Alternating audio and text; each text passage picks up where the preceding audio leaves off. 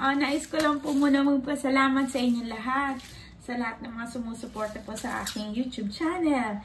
Salamat po sa nag-share sa FB ng aking mga videos. Salamat po, salamat.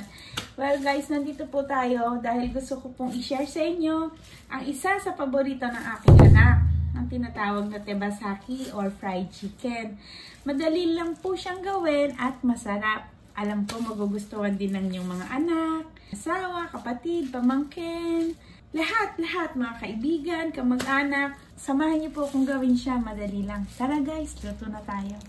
Ito na po yung kinakailangan nating ingredients. Ang pakpak ng manok or tinatawag na tebasaki. Siyempre po, needin natin ng itlog, lemon, patis, shokusho, asin and pepper po siya. At syempre, gusto ko pa din po kasi siyang lagyan ng medyo maanghang. Dinalagyan ko pa rin po siya ng paminta. At kailangan din po natin ng harina or all-purpose flour.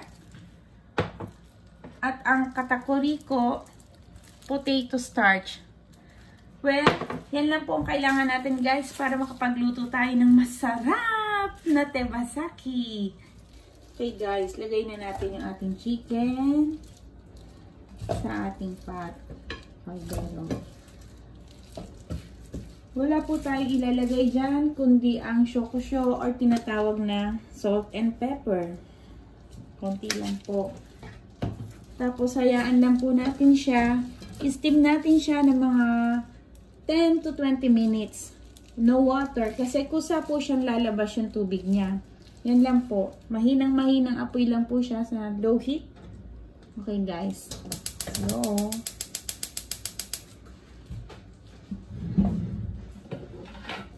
kailangan po natin siyang takpan. Mas maya-maya titignan po natin siya. Okay guys, habang i-steam natin siya, gawin na po natin yung second butter natin. Gawa tayo ng harina.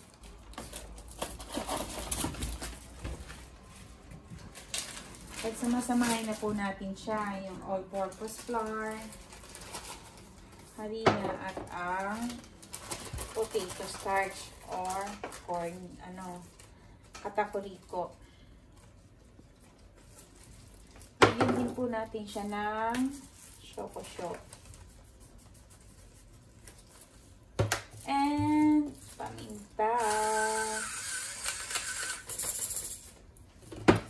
Yan guys.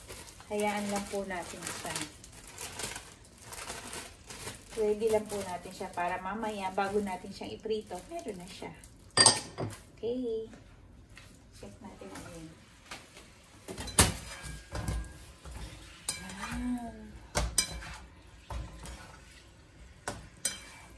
Alam nyo ba?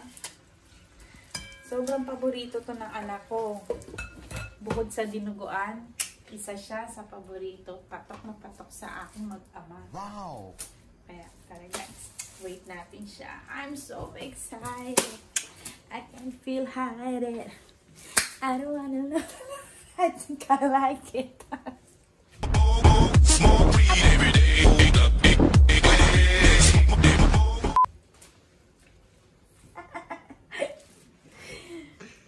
Hindi, ganyan po talaga dapat. Isa sa tip na ibibigay ko sa inyo. Ayan, nasira na siya.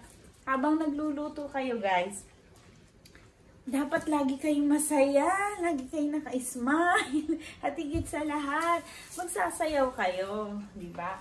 Kung di man kayo marunong magsayaw, kunyari, mga nasa diskuhan kayo, kunyari ganito.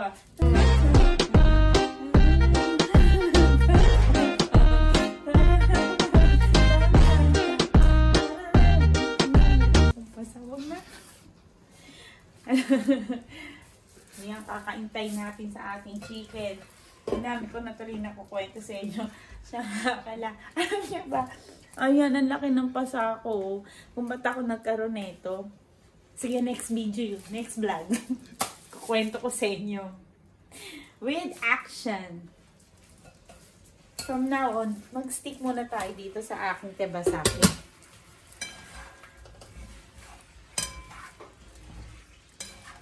Ayan, tingnan nyo guys. Look, tingnan nyo, diba? Wala siyang water. Tingnan nyo, diba? Oh, diba guys? Naku, grabe. Walang water yan. Kasi kusa na siya nag-steam. Anyway, gusto ko lang din po talagang pasalamatan. Isa sa nagturo sa akin nito. Itong part na to ay aking pinsan na si Ate Angie. Hello Ate! Thank you! Ganyan guys. Siyempre kailangan, pag sinare sa inyo, share nyo rin. Yun dapat eh. Kasi blessing yan eh. So pagka meron kayo natanggap, blessing na din yun. So kinakailangan i-share nyo yan. Huwag niyan ipagdamot. Kasi more sharing, more blessings to come. Yun eh. Kaya palagi po kayo manood na aking video. Please. Anyway guys, kaya masarap ang niluluto ko. Kailangan po kasi masaya. Yun, pag nagluluto kayo, kailangan masaya kayo. Huwag siya. Ayan. So, kinakailangan ganyan po gawin nyo. Kunin nyo na po siya isa-isa. Ingat po tayo. Kasi baka magasgas yung aking kaldero. Ayan guys.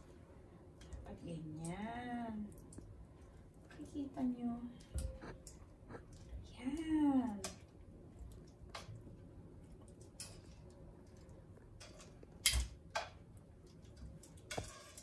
Luto na yung loob niya.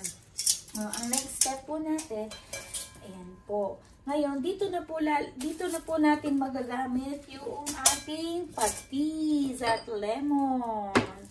So, kinakailangan po natin maybe mga 1 tablespoon.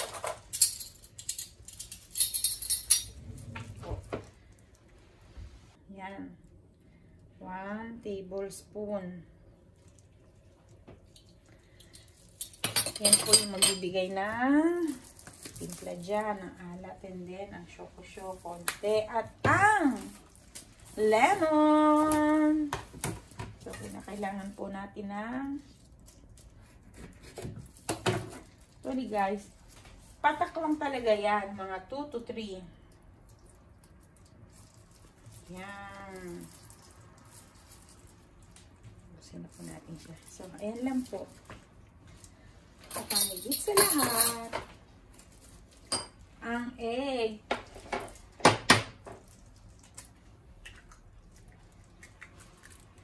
Pero bago po natin nilagay yung egg, kailangan guys, ano na siya, malamig na yung chicken. Ay, nalaglag lang siya. So, haluin lang po natin siya.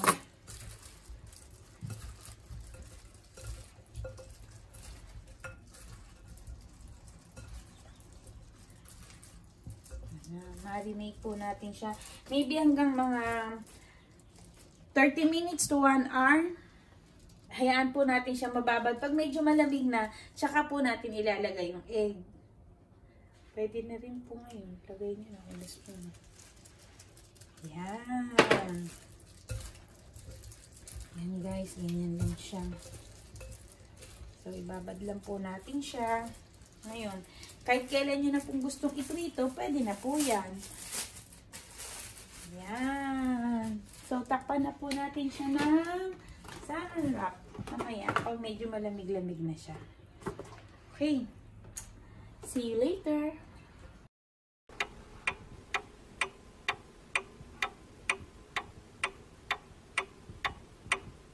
Yes! Welcome back! So, mga kapatid, ano na siya? Malamig na siya. Ready to fry na siya. Ayan. Ngayon, nandito na din yung atin. Nakaready. Buksan na natin yung ating kalan. Ayan. Kinakailangan ng medium heat. So, lagyan na po natin siya ng oil. Dapat po talaga lubog yung chicken natin. Maraming oil kasi dapat. Wait lang po natin siya hanggang sa uminit na yung mantika. Okay mga kapatid, habang hinihintay natin uminit yung ating mantika, so naka-prepare na siya. Ilagay na natin tong ating chicken sa ating harina. Yan. So, nagtataka kayo kung bakit ko siya dito nilagay. Kaya ko po siya dito nilagay. At least, tipid sa hugasin. Diba? Naku, meron na naman po ako i-share sa inyo. Alam niyo ba kung sino nagturo sa akin ng ganitong style? Yung aking best friend. My one and only best friend. Si Mayet. Kasi po, nung nagpa-fried siya ng chicken din, dito niya nilalagay sa plastic. Sa plastic lang. Kung wala pong ziplock, pwede naman po sa normal na plastic lang. So, ganyan po. Diba guys? Walang kadumi-dumi. Hindi dudumi yung kitchen nyo. At higit sa lahat, bawas pa ang hugasin. Yun yung pinakayaw ko. Sobrang dami nang hinuhugasan. Now guys, diba? Nabawasan siya. Ayan, makita nyo, diba? Oh, medyo mainit-init na siya. Pero sabi, kailangan para malaman nyo daw mainit. Lagyan nyo siya ng konting asin. Hindi pa siya. Konti pa. Dapat kasi, mainit siya talaga. Oh, nakalimutan kong buksan yung ating exhaust. Okay, ayan guys. Mababos na siya. Pwede na natin siya lagay. Natin na yun. Look. Ayan. Okay. Diba? Late na po yung aming lunch. Actually, pwede na po itong pan-dinner. Kaya lang, kami nagla-lunch ng baby ko.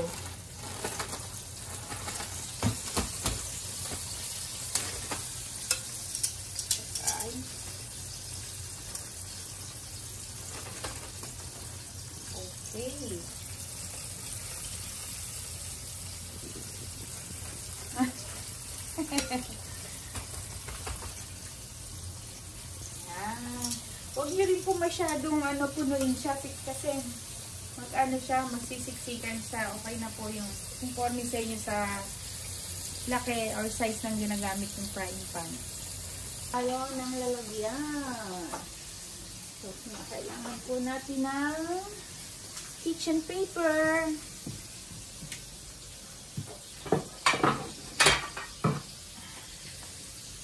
Need natin ang kitchen paper. Para pagkasunod natin sa ilalagay. I'm so excited! Grabe! Sana gawin nyo din siya. Try nyo siya sa inyong bahay. Naku, the best. The best TEBASAKI ever. For me.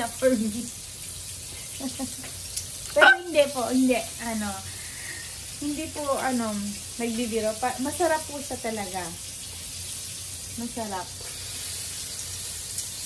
Mamaya may bisita ako. Ayun, kakainin niya po. Tingnan natin. Tingnan natin siya mamaya. Ayan, medyo na siya. Kailangan din bantayan siya para huwag siyang matunog. Ayan lang. Naku guys, pagka tinry nyo to, hindi nyo ako makakalimutan. Sabihin nyo, wow, sarap naman ng TEBASAKI ni Mira. Hello!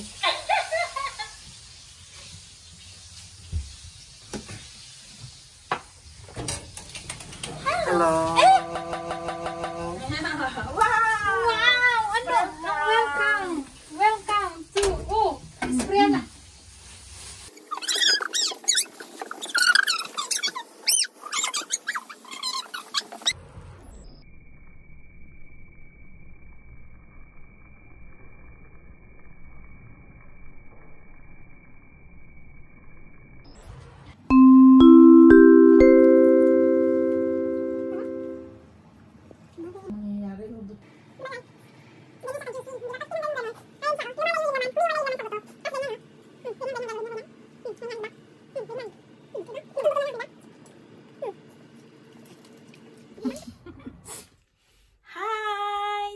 For watching. Please like, share, and subscribe my YouTube channel. I am Blessed Mira. Nagsasabi na God bless you all. Till next video. Goodbye.